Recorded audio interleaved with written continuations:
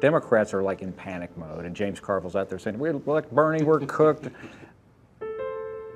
Are you optimistic despite all the sort of meltdown of the last couple of weeks?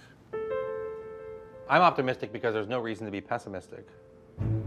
There is more coordination, more activity, and more work being done on the Democratic side than in any presidential campaign I've ever remotely been a part of.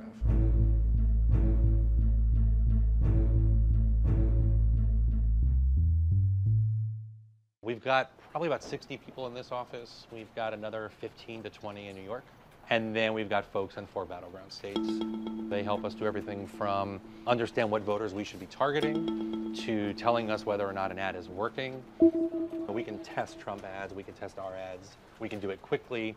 It's come a long way since my day. It is. It's come a long way since 2016.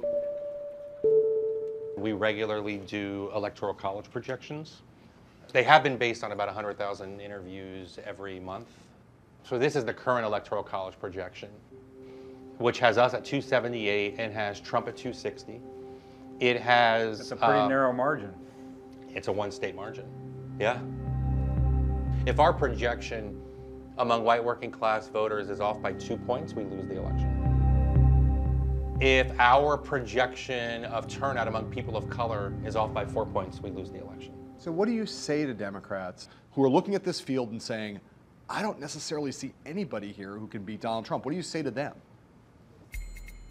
We have a president that on his best day, his favorable rating is -8, -9, -10. Data doesn't tell us we're going to win.